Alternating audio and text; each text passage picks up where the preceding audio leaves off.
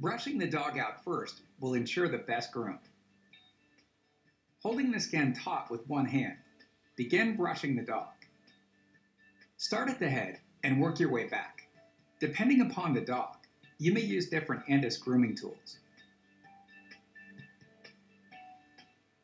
If the dog has long hair, start with the Andis slicker brush first, and then follow up with a comb. Ensure you comb all areas of the dog, including in between the toes.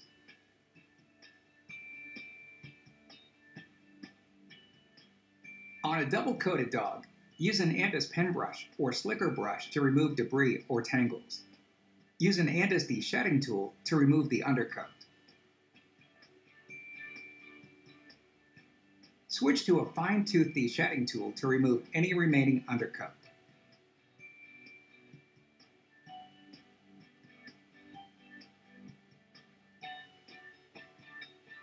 Next, use an Andis nail clipper, either large or small, depending upon the size of the dog.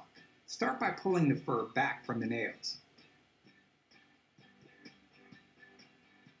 Identify how large the quick of the nail is. Place the nail clipper around the nail and cut small amounts at a time until you see a dot start to form. That is the quick, and you will want to stop cutting when that becomes visible.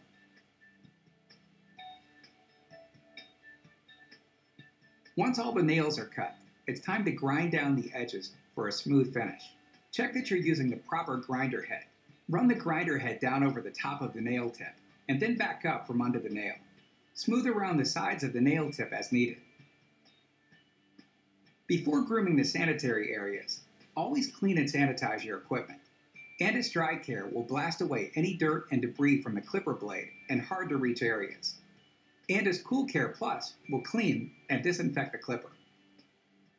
Being mindful of sensitive areas, use a number 10 or number 15 blade and clip around the rectum, but never over it.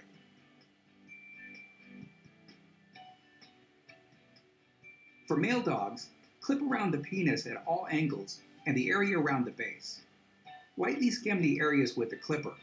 Never dig into the skin or apply too much pressure.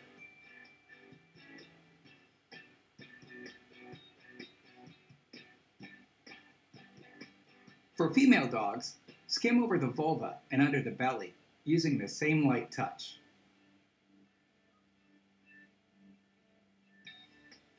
For paw pad cleanup, start by feeling in between the pads to identify any mats.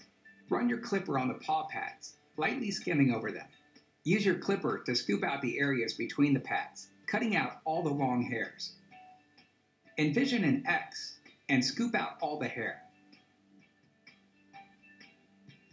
On smaller dogs, you can lift up the hind end for better control.